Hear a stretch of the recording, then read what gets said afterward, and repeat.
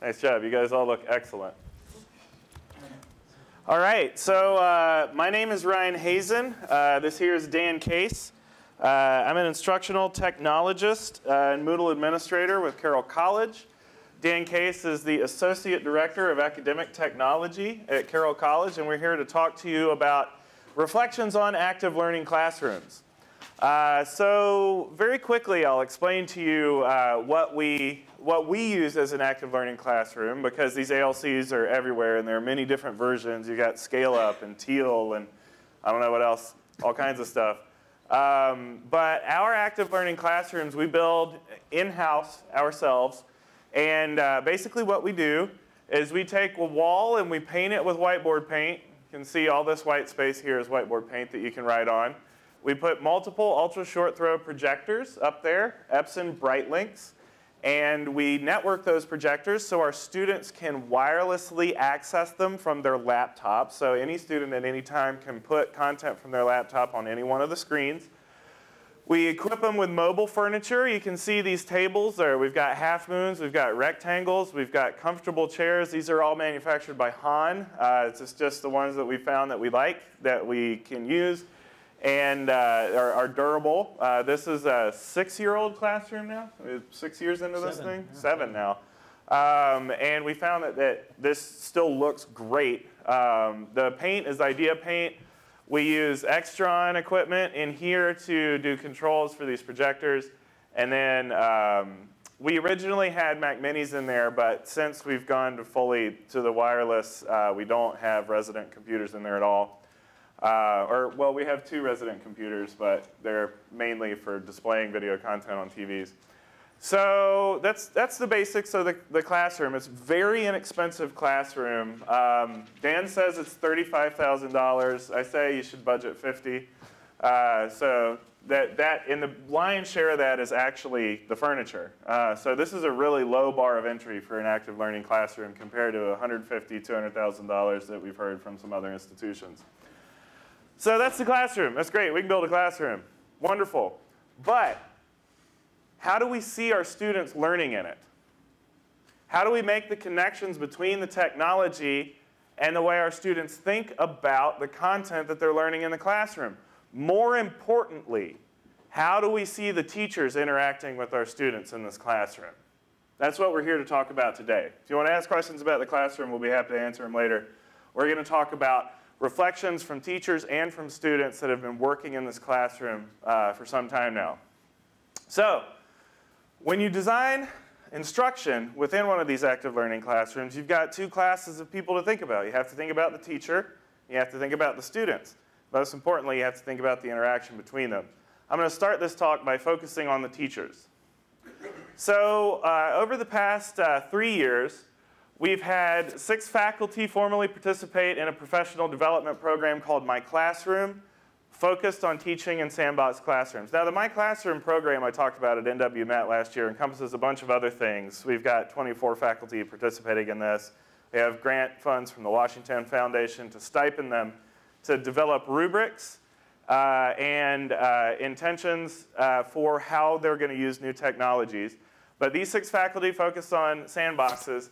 And so each 3-member faculty group created a rubric that would assess whether or not they met their intentions, and then attended those 2 other classes of the 3 faculty group to apply the rubric to assess the technology's impact on the class. So we're going from a lecture class to an active learning class, and we're having the faculty create rubrics to assess whether or not they achieved their goals in this transition. So these are the faculty. Nice pictures of our faculty at Carroll College. This is Dr. Greiner, she's a theology professor. Dr. Sullivan is a mathematics professor. Dr. Roncalli is a philosophy professor. Dr. Glowinka is a biology professor. Dr. Street's a political science professor. And Dr. Hansen is a communications professor. We specifically wanted to have interdisciplinary groups because we wanted to come out with rubrics and assessments that could be applied across the board and not just have Sandbox teaching developed in a silo for mathematics alone. We wanted that math faculty to talk to a theology, to talk to biology, to talk to communications, This classroom needs to serve us all, so that's why we built our teacher groups the way that we did. So this group is completed completely in spring 2017, so I'm going to focus in on them. And they had 3 basic areas that they wanted to talk about. They wanted the Sandbox to facilitate student engagement. They wanted to have the technology be necessary but invisible and flexible. I'm going to talk about that in a minute. And they wanted opportunities for assessment, specifically formative assessment, as well as differentiated instruction. So let's talk about student engagement. They said when they developed their rubric, so this is one of their criteria, student engagement, and so they developed this rubric, and one of sort of the sub-criteria for this one was peer-to-peer engagement. They were looking for group discussion and interaction with content, and they wanted to privilege higher order thinking. They also, as a part of student engagement, wanted to narrow down transitions so they could seamlessly mode shift. So they go from lecture style to group work, to large group work, to individual work. They wanted to move through that without wasting any time at all. They wanted to say, can we shift through these modalities without that sort of friction that happens when you transition what's going on in the classroom. And finally, cognitive engagement. They wanted to see all levels of Bloom's taxonomy with that privilege on higher order thinking that we were talking about. Also, they wanted a low floor for that cognitive engagement, so it's easy for students to engage with the material, but they also wanted to have a high ceiling. So it's easy to get engaged in the content, then once you do, they want the top to be open-ended, so the students can go absolutely as far as they possibly can once they've gotten involved. So they want to involve all the students, but they want to open the top up so that students can really find themselves at the top of this pyramid as they are able to do. You're all probably familiar with Bloom's taxonomy. So these teachers wanted to focus on the analytical, evaluative, and synthesis tasks when in the classroom. We believe, just sort of as an ethos in instructional design at Carroll, that these levels of Bloom's taxonomy support the ones below. We kind of inverted the pyramid a little bit. I don't know if anybody's talked about that, but something neat to think about. So we talked about student engagement. Now I want to talk about necessity and visibility and flexibility of the technology. So they asked the question on the rubric, is the technology necessary for the given lesson? Does this room actually need to be there? Because we don't want to build rooms that they're not going to use. Or we don't want to build a room that's not absolutely central to the teaching modality that they use. They asked the question, does the technology interfere with or enhance the learning goals? This is really important in terms of invisibility. This is what we mean. We don't want our students looking at a screen. We want our students analyzing a chart. We want our students critically reading an article. We want our students researching things on the internet. We're not using an iPad. We're researching things on the internet. We're not using our smartphones. We're actively responding to an audience response system. So when you think about making the technology invisible, this is what we're talking about. And finally, does the space allow for various pedagogical approaches? It's pretty obviously flexibility, right? Finally, the last one, opportunities for assessment and differentiated instruction. Does the technology allow the instructor the opportunity for formative assessment of student engagement and understanding? And does it allow for differentiated instruction, and at what levels? Individual, small, and large group. So basically, they take these 3 criteria in a rubric format with those sub-things that we've just talked about, the sub-criteria. They watch each other teach in the classroom, and then they fill out the rubric to reflect and help those other teachers see whether or not they're achieving their goals. So at this point, we're going to have an opportunity for formative assessment with you guys. So go to todaysmeet.com/NWMAT. You can also scan this QR code right here. We would be hypocrites if we did not give you the opportunity to engage in some active learning and formatively assess your understanding of what we're talking about so far. So go ahead and do that. And we want you to, in your rows, speak to each other about any one of these topics right here. So put yourself in the role of the teacher at this point, right? Yeah, put yourself in the role of the teacher and speak to each other about any one of these topics that suits your row, and have one person from your row respond to this Today's Meet question with your thoughts on what you do to create student engagement. Is technology invisible? How do you facilitate that? And what opportunities do you give your students? How do you give your students opportunities for differentiated instruction and formative assessment? So you must turn to your right or left and then speak to each other about these questions. And we're going to give you just a couple minutes to do that.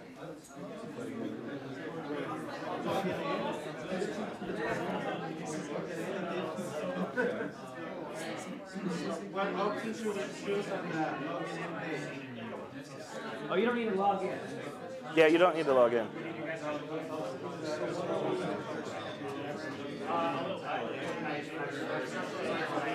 Oh, you said not like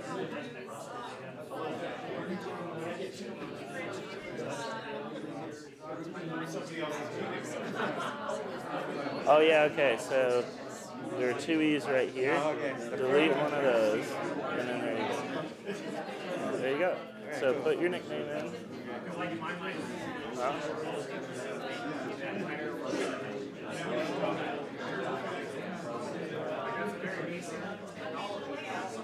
15 minutes. That took 15 minutes. okay.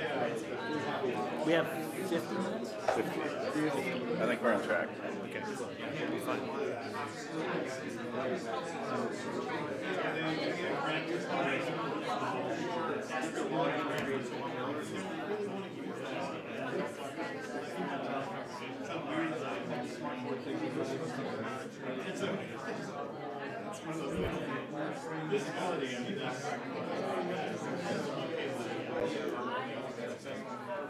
What have you done to meet any of these goals? If you were a teacher, what would you do to provide your students opportunities for assessment or differentiated instruction? What tools would you use? Or maybe you want to talk about student engagement. What would you do to engage students?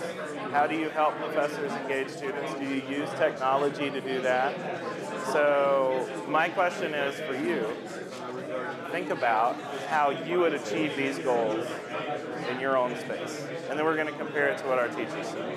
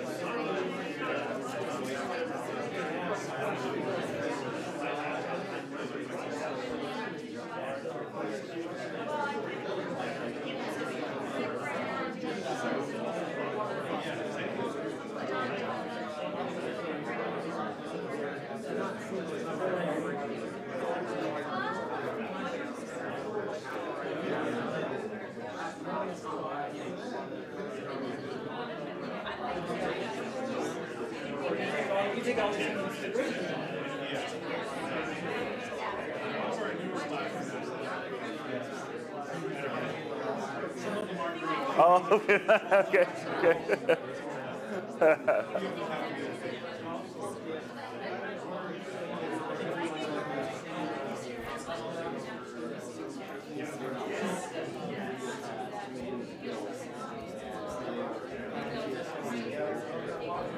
No one's posting anything. All right, so we've had 2 minutes to talk so far. Go ahead and start to wrap it up in the next minute, and we want responses from at least one person in your discussion group to today's meet. So go ahead and do that now. We just stopped the discussion. I did, I know.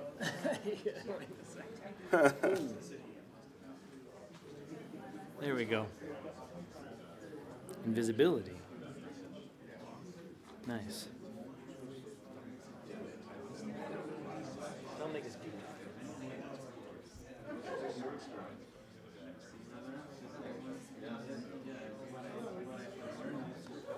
Wait, where are you? Are you Stan? Oh, there you are.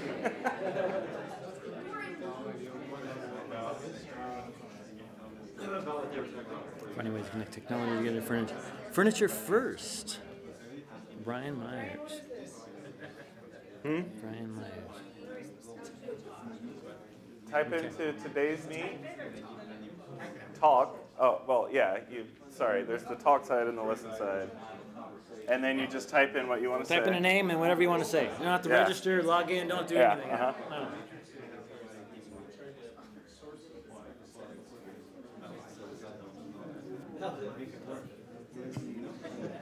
All right. So you put your nickname in, click join, and then type what you want to in the box that appears down here. Will you demonstrate that for us, Dan? Well, they can do it. They're doing it. Yeah. Okay. Great.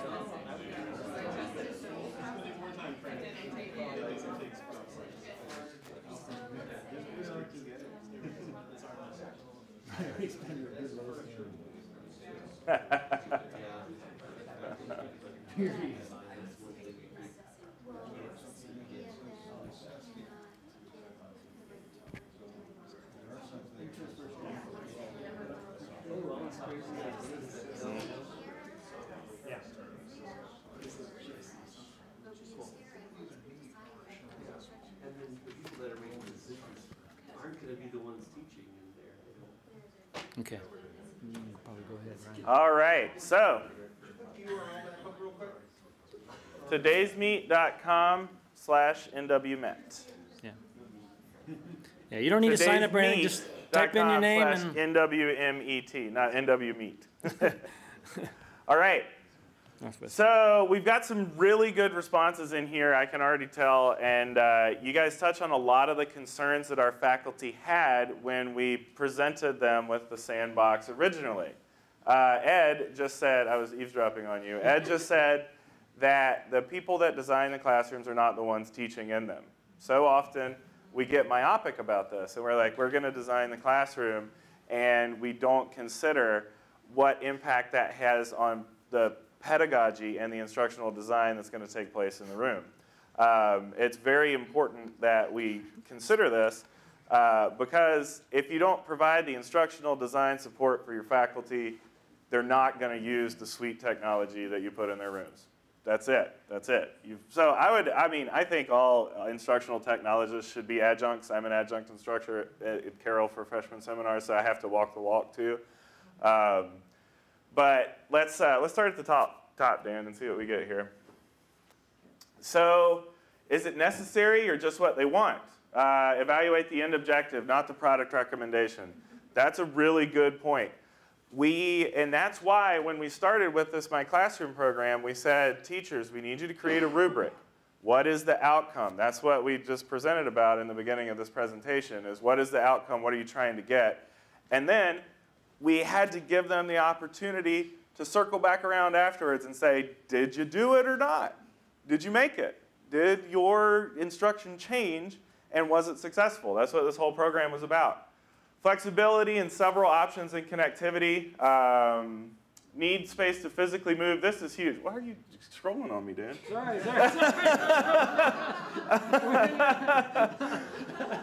Yeah, we have a lot of devices, and we love Epson's EasyMP software because it works on Chromebooks, Macs, and PCs.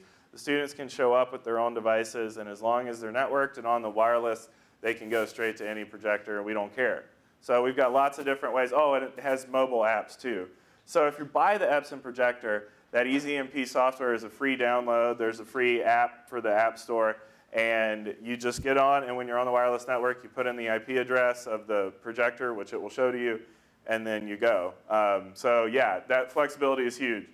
Need space to physically move. It's really difficult to overstate how important it is to have negative space in these classrooms. Dan gets in trouble a lot with our registrar because, why? Because they do not want to reduce capacity inside classrooms. You guys all know about that. And so how do you create a flexible active learning space and keep the capacity at the exact same? That's our big. Need the catch box. Oh, need a catch box. Yes. Got it right here. Sorry. Catch box. Okay, so it's not always possible to be on the leading edge of technology for every single class. I say a lot to faculty, you start your city with one brick, and then you add another brick.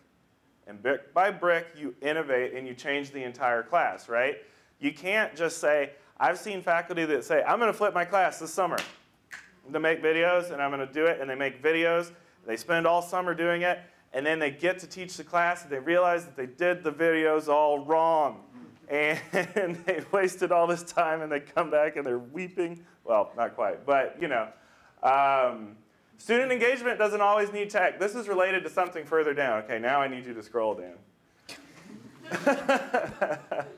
So if you look down here, somebody talked about the whiteboard markers as being a good low entry point for, there we go, low threshold to use the technology. Dry erase pens are a good low standard.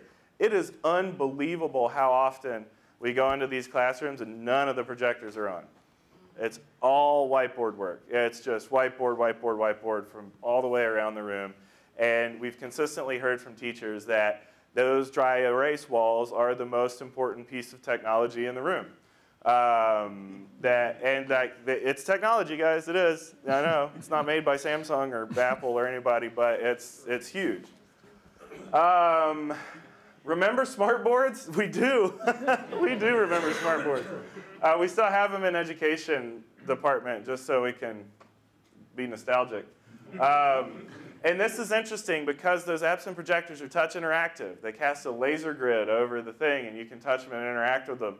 We unplugged the interactivity from the Epson ultra short throw projectors because teachers would take over all of them and would want students to annotate them differently. So like you're giving a presentation, you have a slide up, and then the different groups can annotate your slides, and you do it differently, which is a wonderful learning experience for everyone. But as soon as you started to touch them, it would advance the slide, and the teacher would lose control, and or some student would lean into the laser grid, and the slides would start going boom, boom, boom, boom, boom.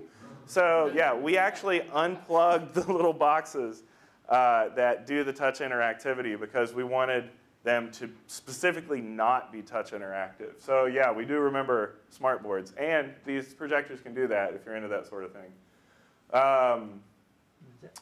Technology integration along with furniture placement aids in the invisibility aspect of the active learning space. Absolutely.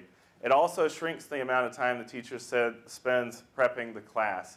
Because we had a professor who said, I don't like these active learning classrooms. I come in and the furniture's all weird and people move things around. And another professor said, tell the students to put the furniture how you want them to. It takes like 30 seconds.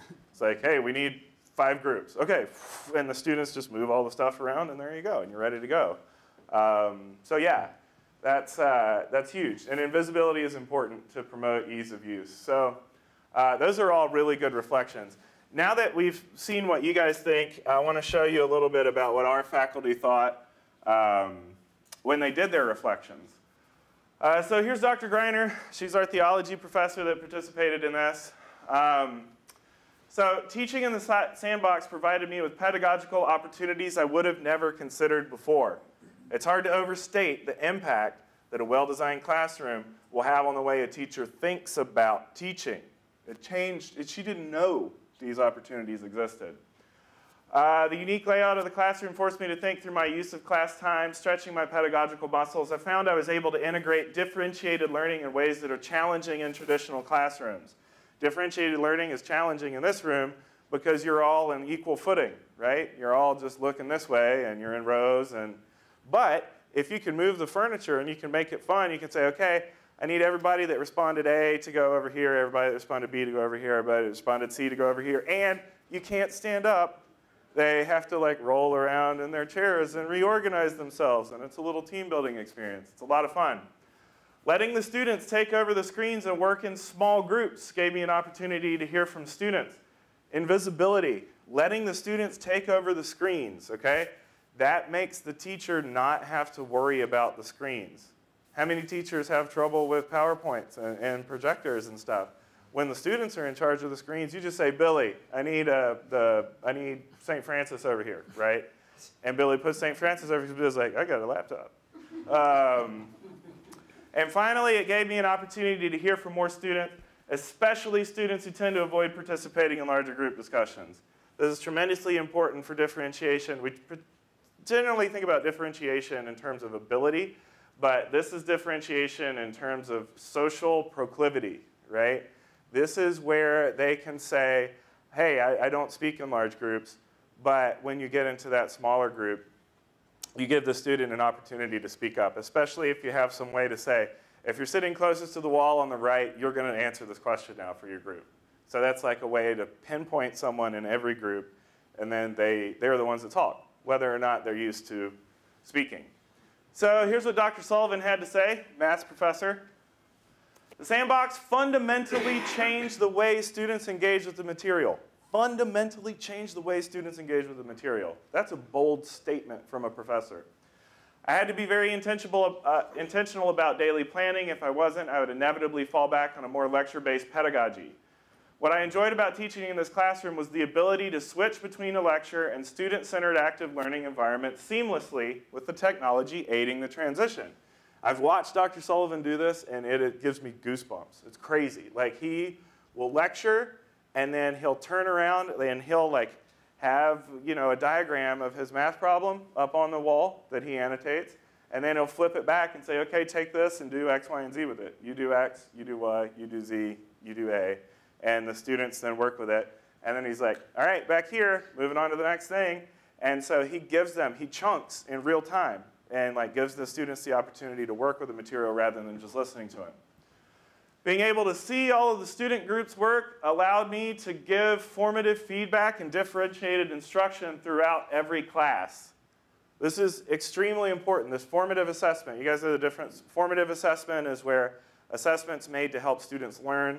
Summative assessment is the high-stakes exam at the end of the course where you get a grade for it. Formative assessment is he's looking at them on the wall and he's saying, oh, guys, this is good, but you forgot to do the exponent. I don't understand math really well, so I don't know what he would say. But imagine me saying something important about mathematics right now.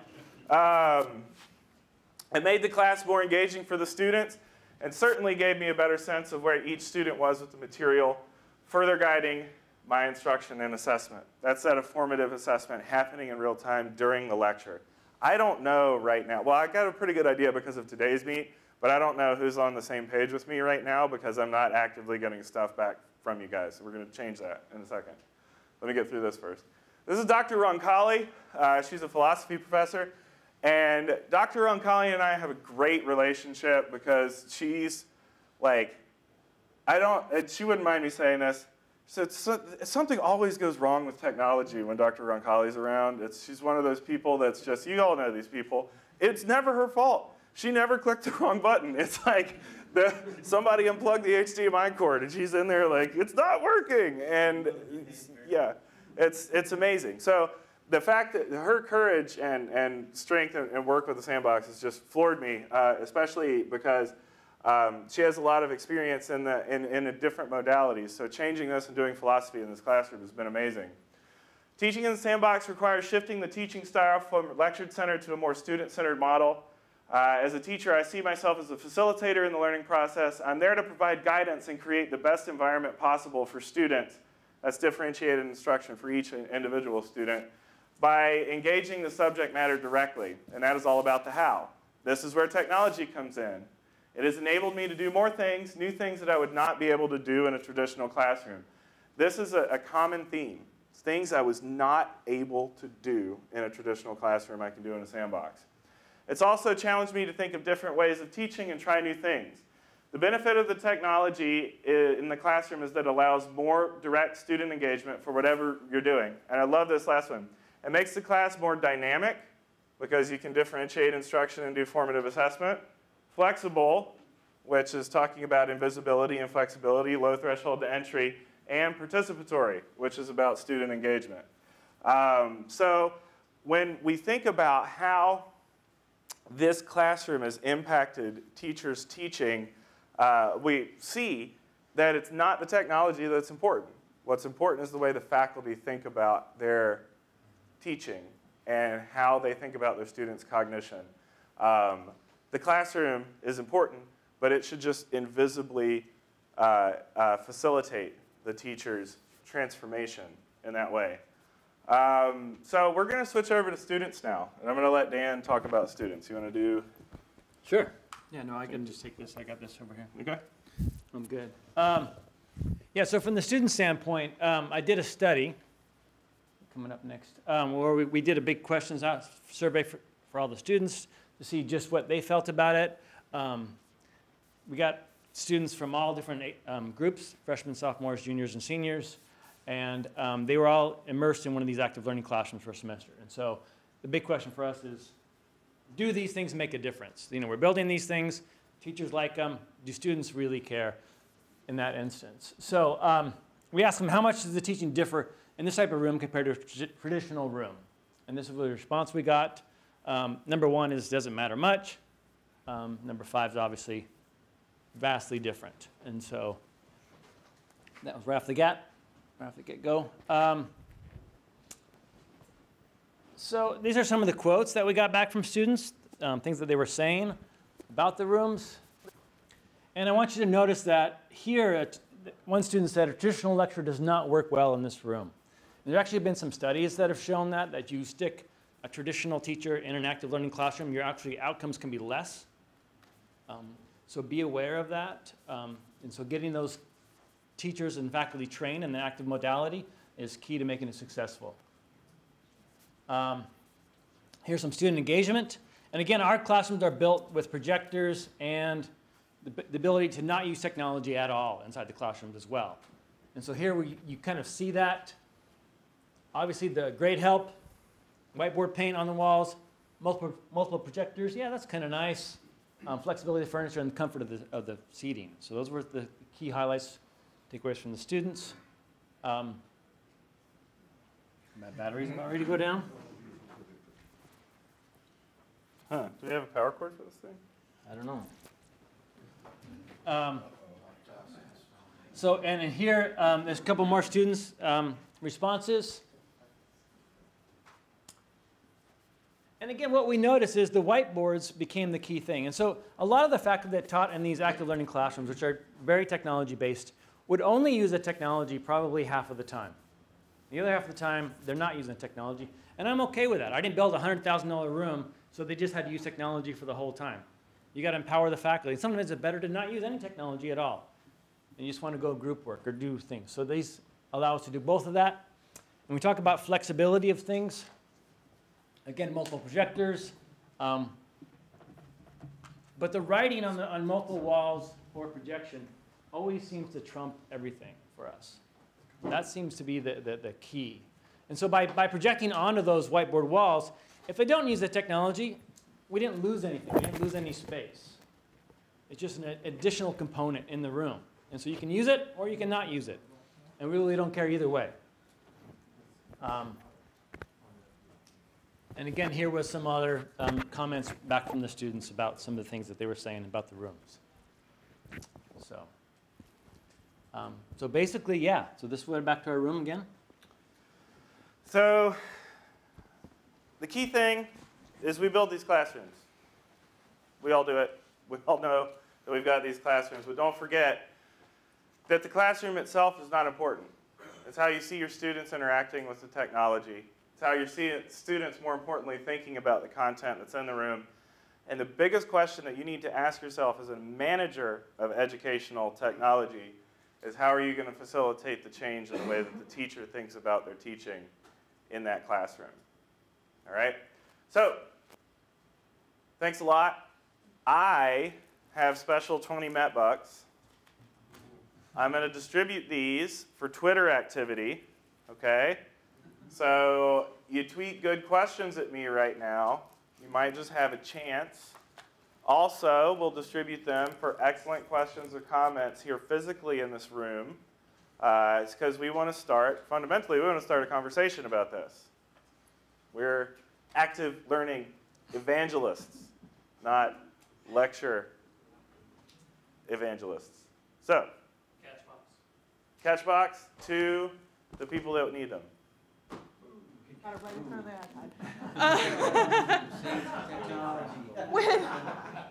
iPad. When we were talking, we were wondering if in the rooms, how you knew how many short throw projectors or stations to have in there. How was that determined? Because it looked like you had like 6 or so or whatever. And if it was necessary to have 6 or if you could have just 1. Yeah, so we try to Hold on, Dad. break the capacity. Oh, sorry. we try to break the capacity down. So the capacity is 40. Then we're looking at groups of 5 or 6, and then that determines how many projectors we try to fit in the room. So we try to keep those groups somewhat about that size. That seems to be the sweet spot for us.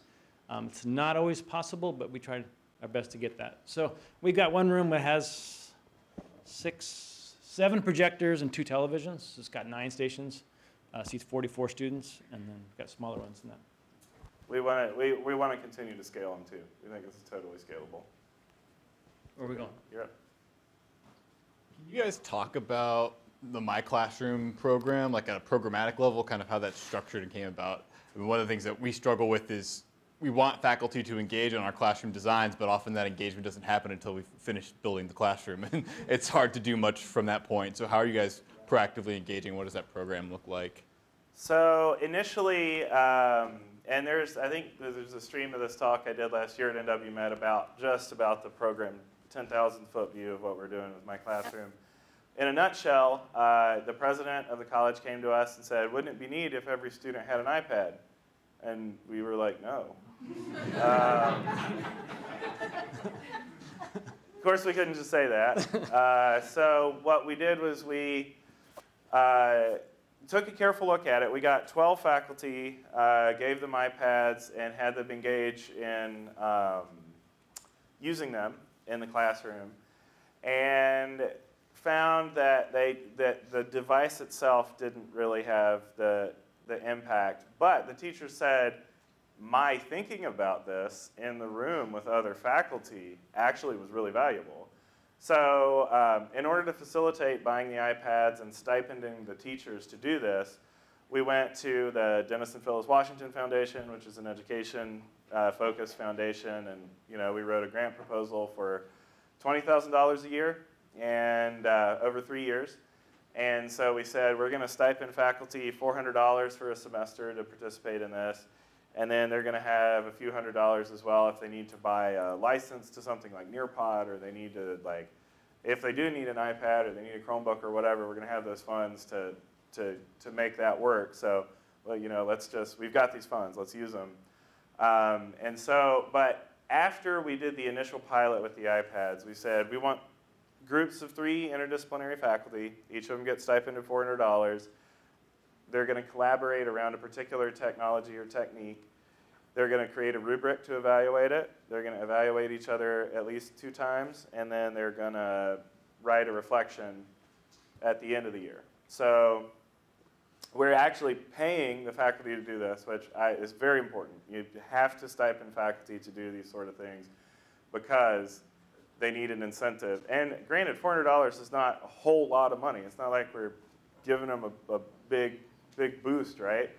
But that consideration is important, that they're doing extra work that they weren't going to do otherwise. And we want to make sure that they understand that we value that. So we did that with the Sandbox classrooms, with Nearpod, with Moodle discussion forums, with Moodle quizzing, with video production, flipping the classroom. So we have all these faculty groups, little groups of 3 interdisciplinary faculty doing all these different things at once under this one big umbrella. So that's the way it works. It's work in addition to their classwork, and then we facilitate that from the administrative level through academic technology, help them develop the rubrics, and then we kick out a report at the end of every year, which this year wound up with like 45-page PDF of all the rubrics, all the statements of purpose, all the evaluations, all the reflections, and I can share that with you guys. So. And Colin, back to your question about the classrooms themselves. When I built the Sandbox classroom, we built it like 7 years ago. It was just an idea, and it wasn't a standard classroom. It was separate from a standard classroom, so I could experiment in it. So I brought in faculty members. What do you like? What don't you like? What works? What doesn't work? And we only did it as kind of like a, you have a regular scheduled class. You can come into this space for a couple weeks, try it out, and then go back to your regular scheduled class. So it was this kind of, and then I modified it. So what it looks like today is vastly different than what I started out with. And so it's continually changing based upon faculty and student feedback. So. And are you getting data that's informing those changes as you put new things in? This is working. Definitely, yeah. I mean, Anecdotal data, yeah, really. Yeah, I mean, we used to have 6 computers in there, 1 at every station. everybody's going wireless. I'm like, why do I have 6 computers in here? So I just pull everything out. And so I'm ended up putting things out. So right now, if we built one, we would just put a projector on the wall and plug it in the network. That's it. And put a on-off button on it and then call it good. And then just design the classroom that way. Because it's changed. And we've had some mobile stations now for teachers. They wanted somewhere to put their stuff and move around. So that's something that we added. And we've added some other things here and there. But the big thing for us is sound right now. We're trying to deal with the sound issue in Bluetooth. So that's what we're dealing with. So. I don't know. Go. You're up. So Ryan, are you? Is this open call for volunteers, participation from faculty? Is it voluntold? Is it deans or department heads assigning? How do you get the involvement other than the stipend? With any program with faculty on campus, it's all of the above. I don't care at all. Like, I send out the emails and say, if you want to participate in this, let me know. If you have a technology you want to explore. And sometimes one person will get back and say, I want to try out Nearpod. I saw it at a conference, or I know that this guy uses it over in science, or I saw somebody do this with it. And then from there, I, in the administrative role, will go and seek out the other people to do it. I just hit the pavement. Every time I see somebody on campus that I think is a good candidate for this, I'll pitch it to them. Say, hey, I got, Dr. Smith over here who wants to do this thing with Nearpod. I think you should be in the group too. Here's what Nearpod does. Get out your phone. I'm going to give you a demo right now, And they'll get on, and I'll run them through a Nearpod thing. I'll say, look, I can see your drawings, and I can do, and check this out. I'm going to send it back to you, and it'll so yeah, it's both volunteer, voluntold, and, well, there's no voluntold, actually. I really focus on grassroots. I try not to tell faculty to do anything. I'm a servant to them, and I try and make them know that at all times. So I would, but I'll lean on you and try to convince you that it's the right thing, and that it's going to change your teaching. And if you don't, you need to write that in the report.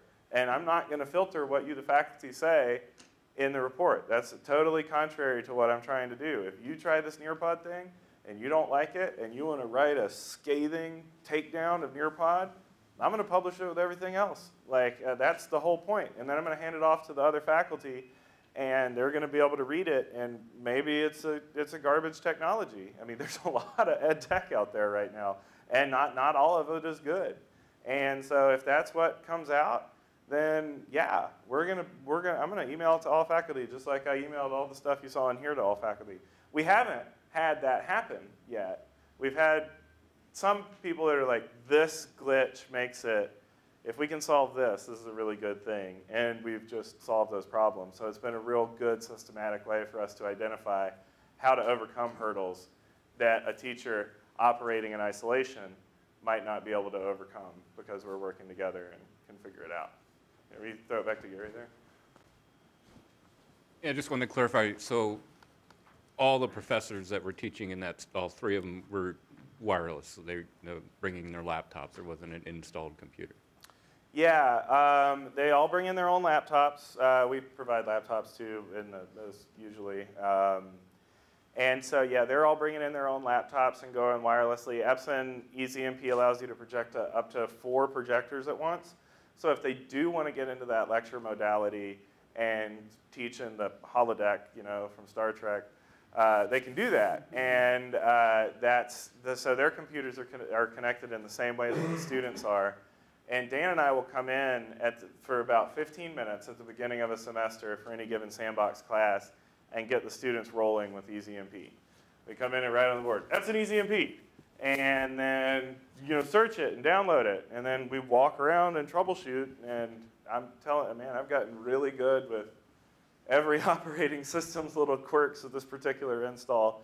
Because you've got on Windows 10, you're going to find the exe file here, and on Mac, you got to go to Finder and all that stuff. So just to follow on with that, was that a change for any of those professors? Were they used to teaching with an installed computer and not a laptop, and how did that go? All of them were used to teaching. Go ahead.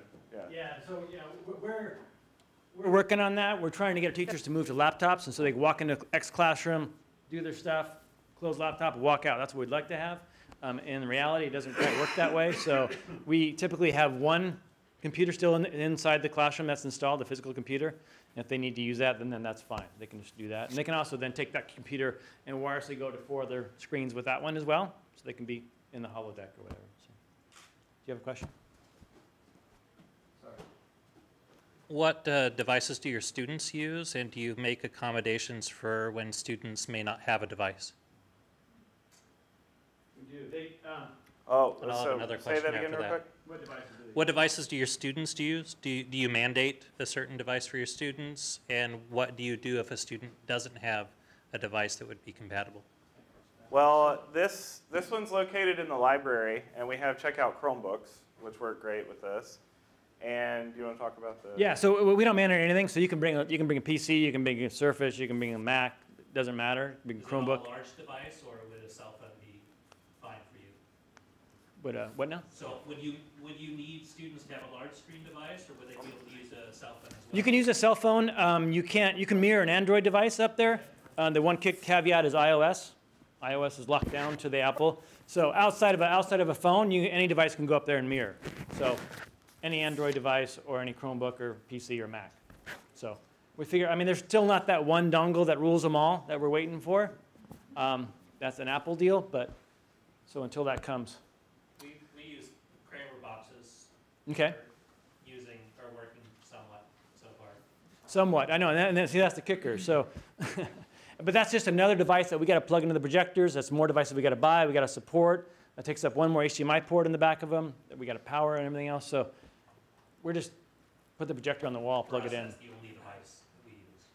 So that's the one HDMI port, and then we do everything. Only need it right through the camera box, yeah. Switch from there. But when I have 7 or 8 projectors per room, that's a lot of Kramer devices. Yeah. All right, I'm going to do a quick Twitter question. Mark asked, how do we go about getting funding for the Sandbox? Dan, you can answer that really quickly, I bet. I pitched it to a donor. Yeah, donor came through, and he's a newspaper guy, and he wanted to do something, and I said, hey, I got this idea. And I didn't even know what I was doing. I had just kind of finished doing regular rooms and wanted something different. And so he's like, well, I don't really get what you want to do, but sure, here's some money, and go for it. So that's how kind of it all started, really. And Randy from Twitter, real quick. Where's Mark, first of all? And Randy says, what preparation training is provided to the instructors in support of using the rooms and changing the structure of their courses?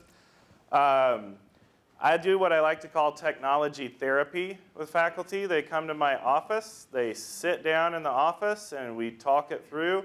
My office has whiteboards all the way around it. I've got a big computer and a bunch of different colors. And we'll start with that question, what do you want to do? Well, I want to use the Sandbox. No.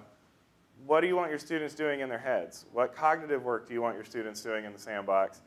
And once they articulate that, then we can start designing the activities that they're going to do in the classroom.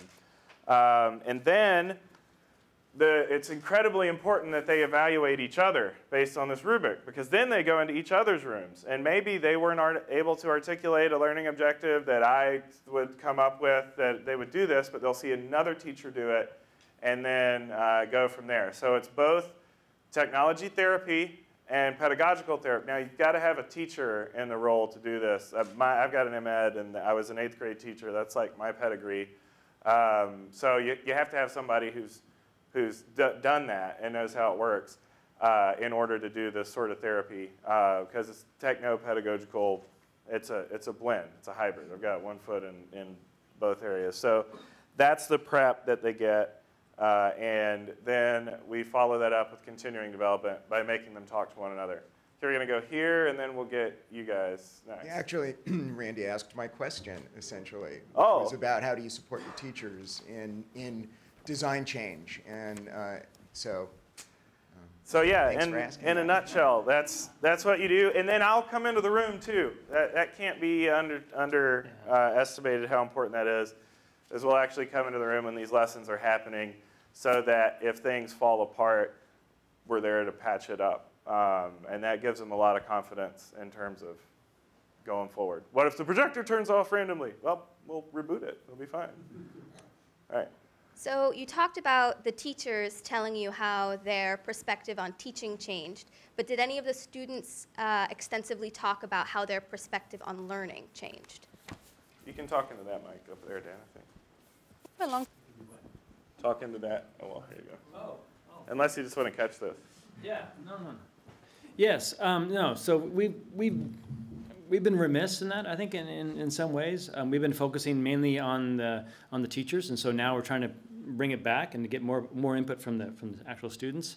And what we've seen is that we're not quite sure if students walk into this space and their expectations are different.